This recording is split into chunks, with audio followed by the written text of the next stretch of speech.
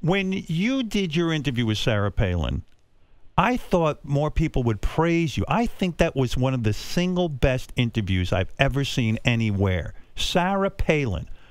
When I watch that thing, and I've watched it probably 50 times, to me it's a lesson on how to interview someone. Well, actually that interview did get a lot of praise and support. I think that later when she talked about it publicly, it was more criticized. But initially when it aired, Howard, it got...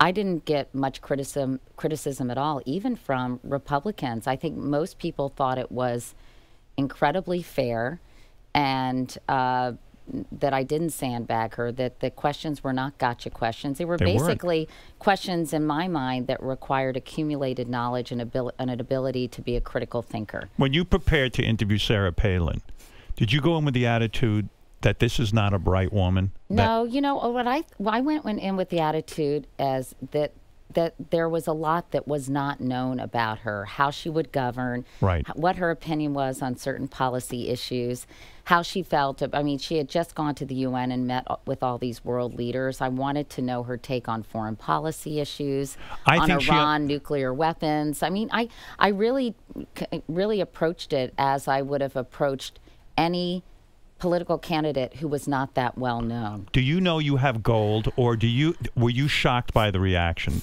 I thought that people who did not like her, did not support her, would feel that even more strongly, that they would dislike her more. And I thought that people who supported her would basically blame me for the questions I asked and excuse anything that she did during the course of that interview. So I thought it would basically make people more entrenched. And is that the way it played out? No. How did anyone vote for her after that? Well, I think what happened was there was this sort of swath of undecided voters, kind of more moderate voters, who were really on the fence. And if you remember at that moment in time during the campaign, the trajectory for Obama was kind of flatlining a little bit. And Sarah Palin had given this riveting, I mean, she did an incredible job at the convention because she was like a politician the likes of which nobody had ever seen before. It was an amazing performance. Right? Yeah. I mean, she was so accessible and funny, and, she was an incredibly appealing candidate. So do you think you were, I'm not going to say totally responsible, but somewhat responsible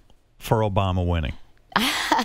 No, I would. I would say that I think for this broad swath of undecided voters, I think they saw this interview, they thought, gee, this is the person who's going to be a heartbeat away from the presidency. So I think it really gave people pause, and they thought, Yeah, I think it changed a lot of people's opinion. When I saw the answer to the periodicals. You know what's so interesting? That whole question about what do you read, that was kind of an afterthought for me, because that was at the end of our second interview. It was a ridiculous easy. We had done one interview in New York, and then we did a second one in Ohio after a campaign appearance.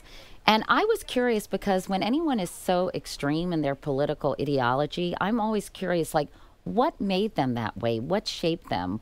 What did they have a formative experience? Was it their parents? What do they read that kind of helps reinforce that on a daily basis? It was a throwaway. Yeah. It was like, hey, what do you read when you wake up in the morning? It was.